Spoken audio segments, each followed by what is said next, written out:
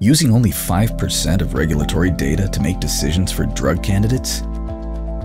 Isn't that like throwing darts blindfolded? Why is this the reality in many pharma companies? Important safety and efficacy insights are buried in approval documents.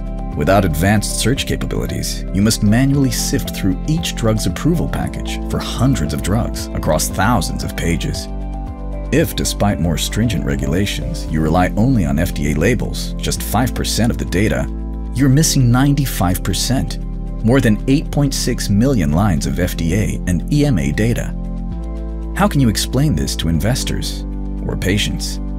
In today's increasingly complex, competitive pharma landscape, time, trust, and lives are at risk.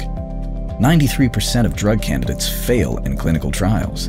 Adverse drug reactions, ineffective dosing, and late-stage trial failures lead to billions lost and reputations damaged.